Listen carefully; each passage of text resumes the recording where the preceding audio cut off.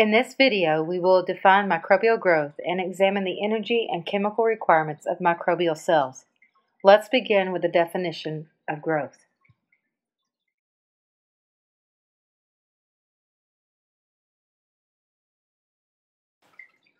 Students have often explored the term growth in a previous science course prior to encountering it in the microbiology class. Students have learned that growth typically means an increase in the size of an organism. In microbiology, the term growth is utilized in a different manner. In microbiology, the term growth refers to an increase in the size of a population rather than in the size of an individual. Microbial growth results in the growth of either a discrete colony or a biofilm.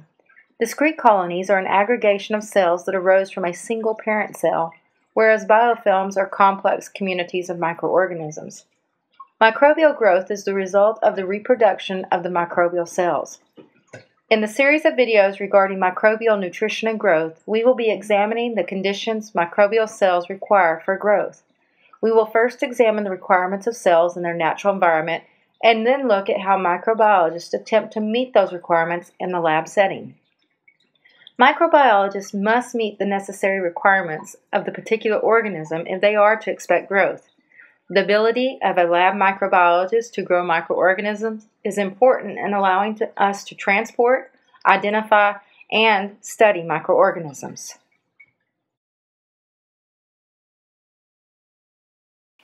All cells require nutrients to meet their energy needs and to build organic molecules necessary for cellular structures and metabolism. Microbes obtain their nutrients from a variety of sources in their environments. Most nutrients include important and necessary elements such as carbon, hydrogen, oxygen, and nitrogen.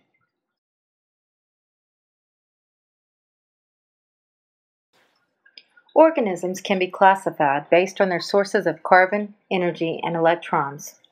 Let's first examine classifications based on carbon sources. Organisms are classified into two groups based on their source of carbon. Those that utilize inorganic carbon or carbon dioxide as their source are referred to as autotrophs. Autotrophs use the carbon dioxide to synthesize their needed organic molecules. Thus, we can say they feed themselves.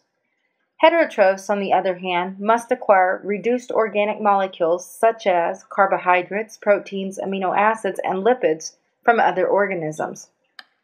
Organisms can also be classified into two groups based on their source of energy. Organisms may acquire their energy from light or from chemicals. Phototrophs utilize light as their source of energy to drive cellular processes, whereas chemotrophs utilize the energy derived from redox reactions that involve inorganic or organic molecules. Those utilizing organic molecules will catabolize the organic molecules to capture the energy via one of the pathways discussed in microbial metabolism, which includes aerobic cellular respiration, anaerobic cellular respiration, and/or fermentation.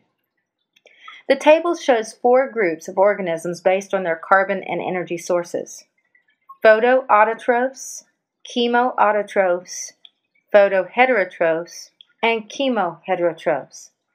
The organisms of interest in this course are considered chemoheterotrophs, and since we are focusing on pathogens, it should be recognized that when causing infection and disease, they are deriving their nutrients from the host. Finally, organisms may be classified based on their source of hydrogen and electrons. Hydrogen is never a growth-limiting nutrient because it is the most abundant chemical element in cells and is available in organic macromolecules and water within the cell. Cells can again be classified into two groups based on their source of electrons. Those known as organotrophs acquire their electrons from the same organic molecules that serve as their source of carbon, while lithotrophs acquire their electrons from inorganic molecules.